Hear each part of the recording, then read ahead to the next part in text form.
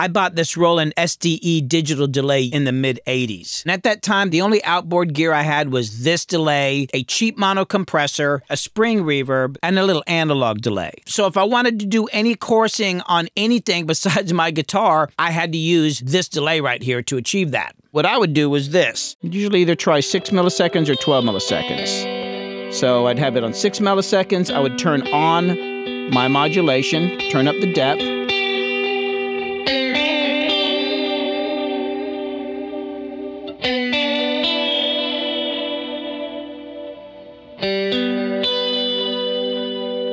But I had a trick I used to actually make this a stereo delay. What I would do is run a line out of the rear effects loop on the SDE, which gave me a duplicate output. I would send that signal to my analog delay and then the delayed duplicate output to a second track, then pan both of those tracks apart from each other.